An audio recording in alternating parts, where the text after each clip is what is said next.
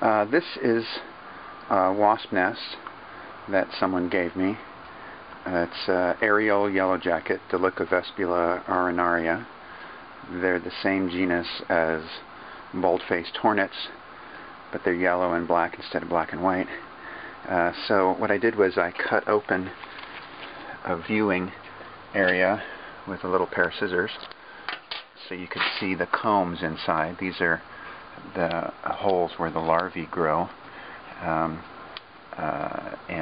then I took the fragments from cutting the hole and I patched there were some cracks in the side, and I just lined this up and used clear glue to sort of patch the cracks to make it intact. Then I used hairspray and just set it on a cardboard box and put, I don't know, 7 or 8 coats of hairspray on it to stabilize the paper because they're pretty fragile. Look at the layers. There's like 8 layers of covering on this. The engineering in this is just amazing. And so anyway, I want to make a display out of this. And so I made a cardboard template to hold it. So I have a top piece to hold the top of it, and then to make it like a wall hanging. And so I took a piece of wood, 1/4 inch laminate, and I used the template to cut out the shape, and I used a jigsaw to cut it out. And here's the piece that I made. Actually, it was like that, yeah. And then I made little struts to help support the lid, and fastened them in with flathead wood screws and a little glue to hold it all in place. And so this will hold the nest. I'm going to glue it to the top with silicone rubber and put a hanger on the back so to make a display out of it. Now the next thing I'm going to do is stain this wood so that it looks nice and, you know, keeps it from getting stained. I mean, soiled. You know, preserve the wood. I'll stain it and then probably put some polyurethane on it to make it a display. So I've got some stain here and a brush, and I'm going to test it on the back first just to see how the wood takes the stain.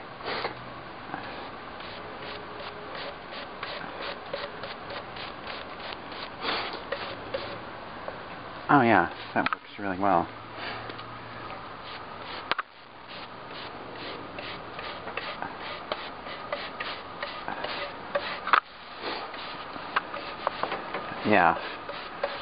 Yeah, that's good. Okay, so now I'll start on the front.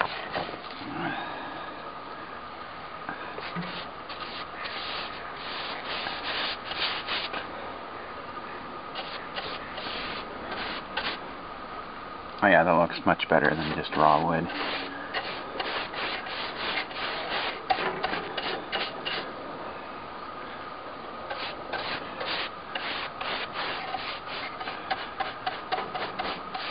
Okay, so I'll just finish staining this. Now it's been stained cherry and treated with liquid gold as a finish after the stain dried. So it looks pretty nice. It looks pretty good. Next we'll attach the nest.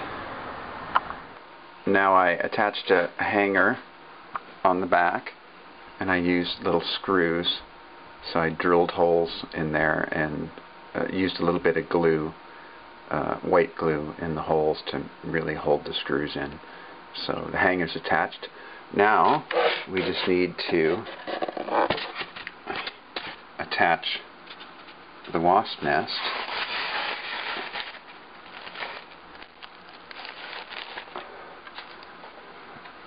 with silicone. Now, to glue this in place, I'm going to use silicone rubber. and I'm going to put, I've got it set sort of where I want it. I'm going to put a couple of pieces of tape here to mark it, because once I set this silicone rubber, it's going to be hard to move it. This is still kind of fragile, and I want to get it right in the right spot the first attempt. So I marked it with tape here, here, and there. That should help me get it in the right position. Now I'm going to flip it over and put some silicone on it.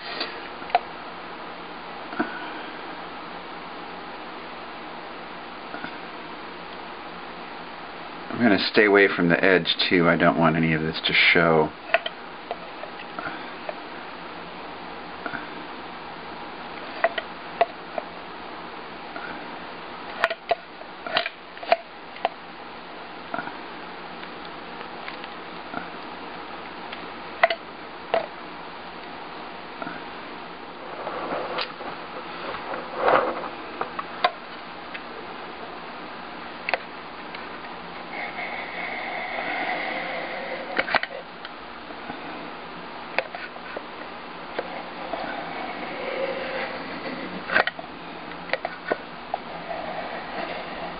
I think that will do.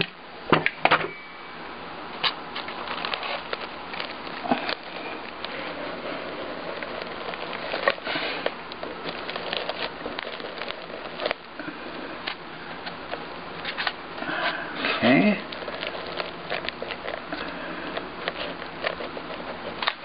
And I've pushed it back as far as I can to the back.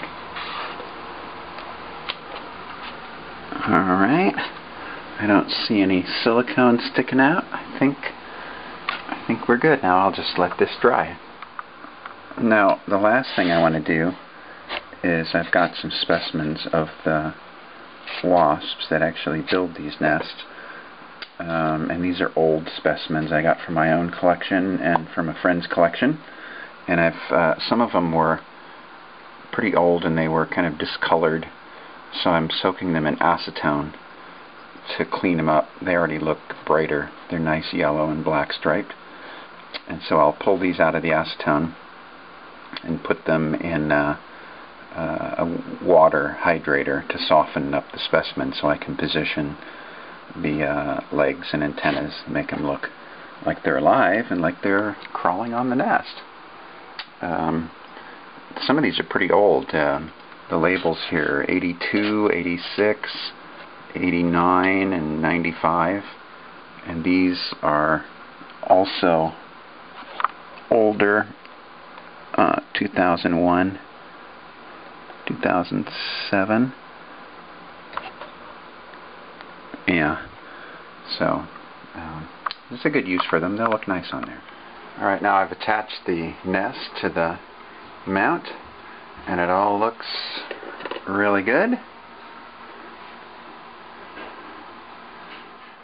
The last thing I need to do is to mount the wasps. They've soaked in acetone and cleaned them up really nice, and now I need to hydrate them to relax the legs and get them set so they look like they're actually alive. So the way I'm going to do this is I'm going to put them in water and let them sit for a few hours, and they should soak up and get soft very easily. So I can just leave them on the pin and just drop them in the water.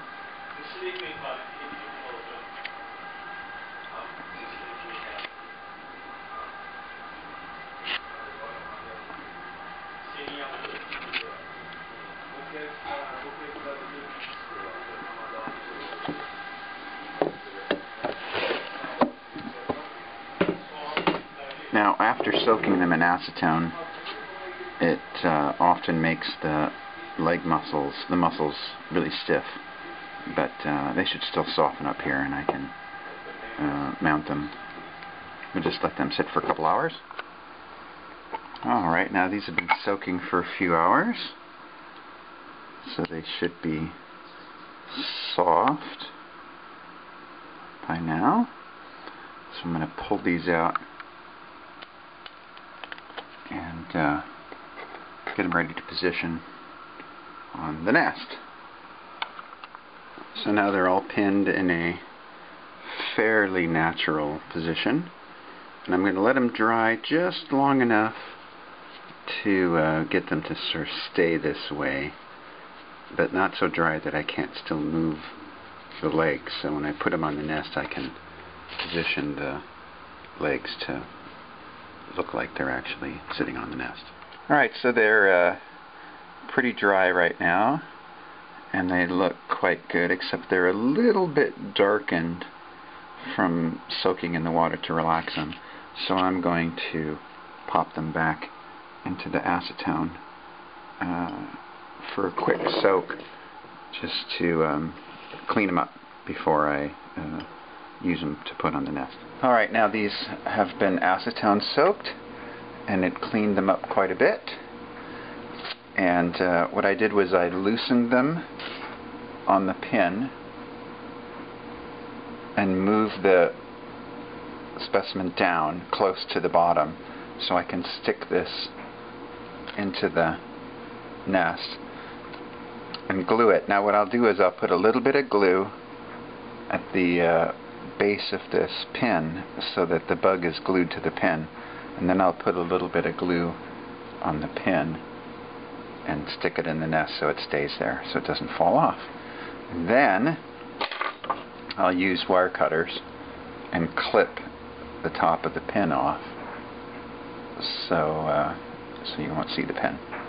And I've just arranged them on here, like a couple sort of at the entrance and a couple inside, and maybe a couple more up here. So I'll get these attached and we'll see how it looks. And here is the finished product.